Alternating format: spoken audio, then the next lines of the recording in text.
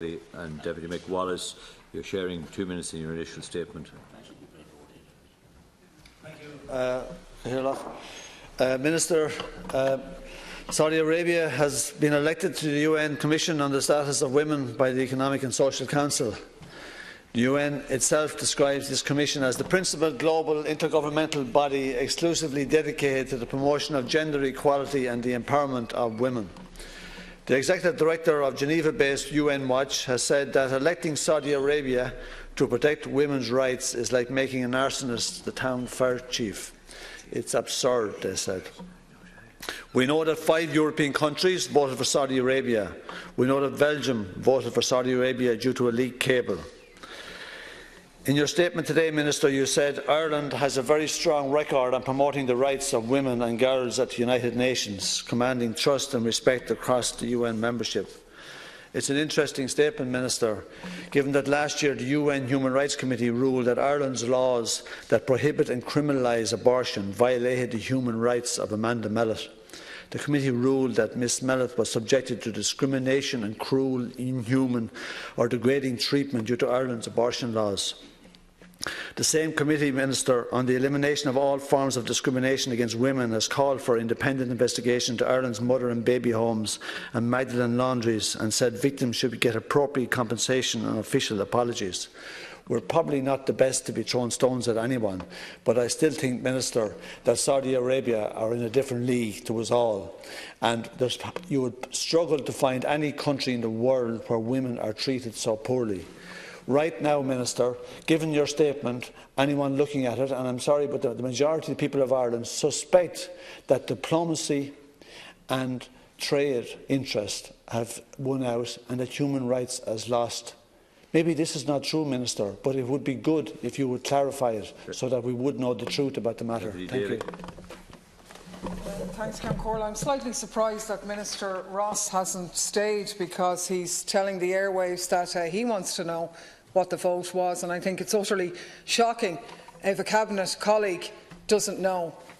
Are we to say now in whose name and on whose authority was Ireland's vote made? Because, as Deputy Wallace said, the UN Commission on the Status of Women is the principal global intergovernmental body exclusively dedicated to the promotion of gender equality and empowerment of women. And a decision has been taken to allow Saudi Arabia sit on that body, a country based on male guardianship, which forbids women from obtaining a passport, from marrying, from travelling without the approval of a male relative. If they try and do that without the approval, they can end up in prison. They can't get out without the same person's permission. In 2002, Saudi morality police blocked the rescue of a girls' school where a fire was taking place because the girls were not wearing headscarves and black robes. 15 young women died.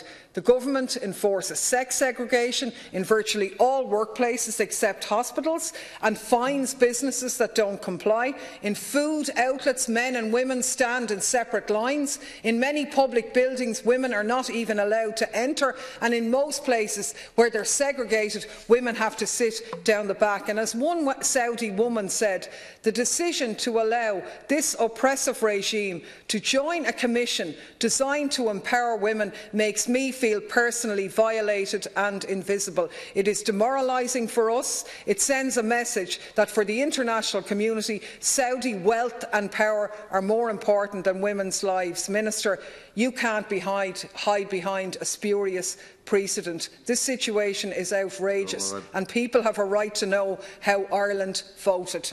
Minister Flanagan, 4 minutes. Thank you, Cathaoirleach. I'm very conscious of the debate here in Ireland and indeed elsewhere in Europe about the outcome of last month's election to the UN Commission on the Status of Women. I'm a strong believer in equal rights of women. I support the role of the Commission in addressing questions of gender equality. As set out in our foreign policy review, The Global Island, Ireland is committed to advancing gender equality. Ireland played a key role in the establishment of UN Women, the UN body which promotes gender equality and which provides administrative support for the Commission on the Status of Women.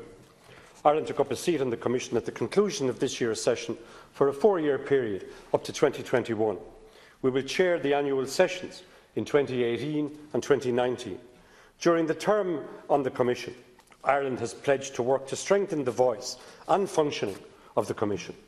Next year, the Commission, under our leadership, will attach particular priority to achieving gender equality and the empowerment of rural women and girls in particular. In 2019, our priority will be to advance equality of access to public services. I want to secure agreement on these critical issues under the Irish chair. In order to do this, we must work closely with all UN member states and civil society in order to deliver the strongest possible outcome for women and girls. I wish also to point out that Ireland has strongly supported equal opportunity across the United Nations. In this regard, the Government was very pleased that a member of the Irish Defence Forces, Lieutenant Colonel Mary Carroll, was last year appointed the first Irish woman in command of an Irish contingent in the UN disengagement force in the Golan Heights. With regard to UN elections, Ireland's approach very much reflects those of other countries at the United Nations, and it's an important part of how international relations are conducted. Since 1947, at the United Nations, the rules of procedure for General Assembly elections provide that they are held by secret ballot. We do not publicly disclose our voting intentions or our voting decisions. That is normal diplomatic practice. It's widely considered a fundamental aspect of the conduct of sensitive international relations. It would be very damaging to Ireland's ability to conduct international relations successfully if we were unilaterally to move away from this established practice. It would be irresponsible to abandon a practice that has been in place for over 6 decades, observed by all previous governments, and that is grounded on protecting and promoting the values of small countries on the world stage. This is not a practice that is specific to Ireland or to elections for the Commission on the Status of Women.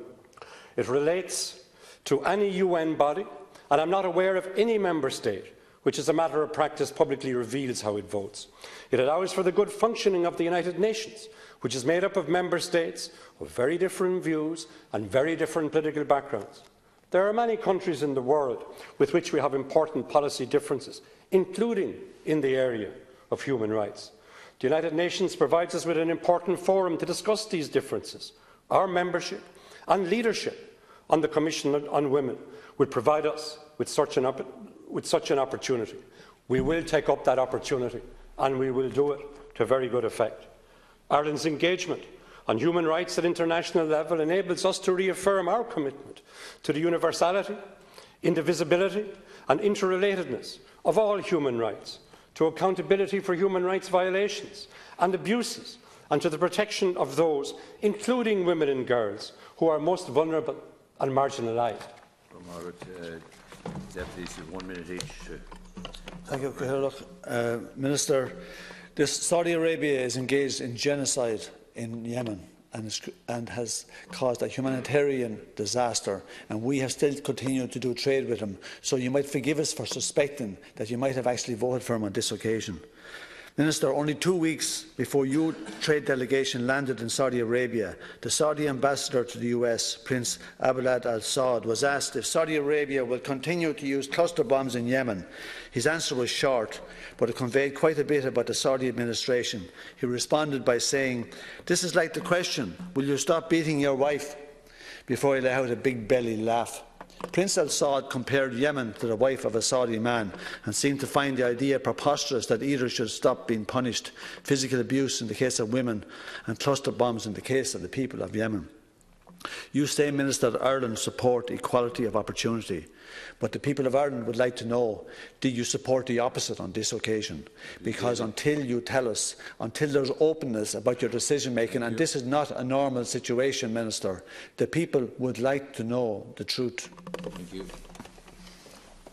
You're not going to get away with this one, Minister, and your answer here, frankly, is wholly unacceptable, and Irish people are absolutely outraged at a country which is infamous for the subjugation of women being given a position on this body. Now, we know, of course, you have history on this. You told us last year that you were delighted to go to Saudi Arabia to strengthen our economic, political and cultural ties with this key priority market. And it would appear from your response that markets are more important, actually, than human rights, because there was no precedent in Belgium's case, a small country that was able to acknowledge how it voted. And in actual fact, your remarks here today tally with what the Taoiseach said when he talked about this state applying moderation in the Gulf.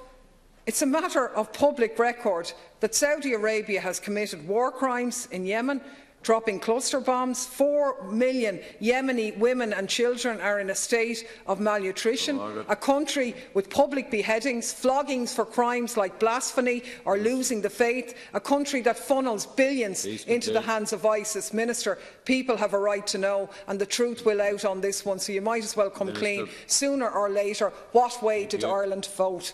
Minister, 2 minutes. I did visit Saudi Arabia. I had the opportunity of meeting with my counterpart. I availed of the opportunity to raise human rights issues and in particular the status of women and the issue of women's rights and the importance of equality in society. I can say the United Nations at all levels, including the Security Council and the offices of the UN High Commissioner for Human Rights and the UN Under Secretary for Peacekeeping Operations, conducts its most sensitive work in confidentiality. As I've said, this is fundamental to the effective operation of an institution which we uphold and which we support. I believe in dialogue in the matter of international relations and in the conduct of international relations. That's why I visited Saudi Arabia. As I've said, it's fundamental to the effective operation of an institution like the United Nations that matters of sensitivity are carried out in confidence. Indeed, it's fundamental to the operation of relations between states. Ireland does not propose to turn on its head a convention that has been in place since 1947. I want to again acknowledge the very strong support there is in this House for gender equality and the protection of women's rights, which lies at the root of the discussion we're having. In fact, I'm a former Vice Chairman of the Women's Rights Committee, the only man ever to hold such an office in this Oireachtas. I have a very strong record on promoting the rights of women. Ireland has a very strong record at promoting the rights of women and girls at the United Nations. In fact, it's widely accepted that we're a leading voice in this field. As I mentioned earlier, we will be chairing the Commission on the Status of Women over the next 2 years. The outcomes of that Commission carry considerable moral force. Reaching consensus on subjects related to gender equality empowers advocates for the human rights of women and girls globally. This gives them a voice and a tool to hold governments to account nationally on commitments made globally. In this way, the Commission has an important normative role in achieving gender and global equality. As I said earlier, Ireland will take the opportunity to move forward the gender equality agenda during our term on the Commission. And as she prepares, I'd say this in conclusion, as she prepares to assume her role as Chair of the Commission on the Status of Women, which has been referred to by the deputies, I'm happy to ask our incoming Ambassador to the UN in New York, Geraldine Byrne-Nason, to engage with the Oireachtas Committee on Foreign Affairs regarding Ireland's ongoing work at the United Nations on the specific matter of promoting the rights of women and girls. Thank you. We move on.